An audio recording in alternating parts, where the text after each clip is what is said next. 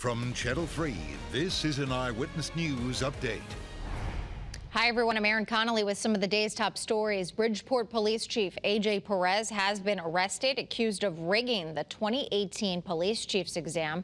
Federal investigators say the scheme deceived the city into ranking Perez as one of the top 3 candidates for the job. The city's acting personnel director, David Dunn, was also arrested in connection to the case. Both are charged with fraud. We've learned the Manchester Middle Academy will be closed on Friday due to COVID-19 concerns. The school superintendent says a student reported symptoms and had close contact with the person who tested positive. Manchester Middle Academy will be deep cleaned and disinfected tomorrow. Students and staff who were in close contact with this student will quarantine for up to 14 days unless the student tests negative.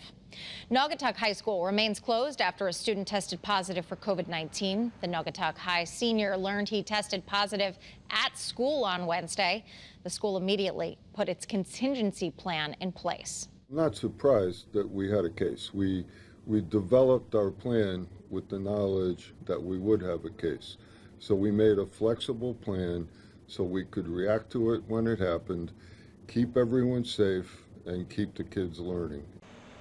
The high school is getting a deep clean. Local leaders are hoping to reopen it on Monday. They will make a final announcement tomorrow. And a student in Meriden has tested positive for COVID-19. The superintendent says the student attends Lincoln Middle School, and the family sent the student to school while waiting for test results. They were sent to the school's isolation area, and only students who were in the same class will have to quarantine for 14 days at home.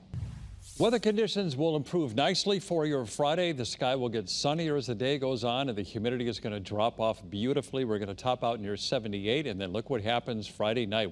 We'll drop to 49. Saturday, a beautiful day, sunny and high of 75, and then Sunday, increasing clouds. Those showers could hold off until later in the day, a high of 78, and then a beautiful stretch of weather Monday through Thursday. We'll start out warm, and we'll see temperatures drop to the low 70s on Tuesday, 45 by Wednesday morning. Eyewitness News is everywhere. Get the latest in-depth headlines anytime on the Channel 3 streaming news app.